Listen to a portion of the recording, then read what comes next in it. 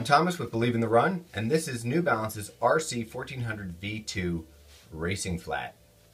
There's a lot of things I like about this shoe. First off, it's extremely light. I mean, feather light. It weighs in at 6.3 ounces for the men's shoe, and like in the 5s for the women's shoe.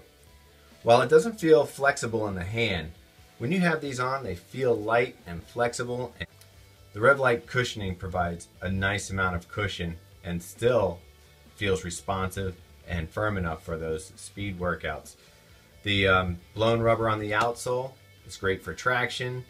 The 10mm drop on the shoe is a little more than I'm used to running in, but for some reason it wasn't as noticeable in this shoe as it has been for some other shoes. I run a midfoot strike, and I didn't get that braking feel that I'll get with some other shoes when the heel to toe drop starts to get higher. I like the styling of the shoe. I thought the fit and feel of the shoe is great. The way this hugs, the collar hugs your ankle and locks in, just feels nice and natural and soft. You can practically see through the mesh. It's very breathable. This is definitely one of my favorite shoes of the year. One of the best shoes we've reviewed. The only drawback to the 1400, in my opinion, was that I would have liked to have run a marathon in these shoes, and when it came down to it, I just didn't trust it enough.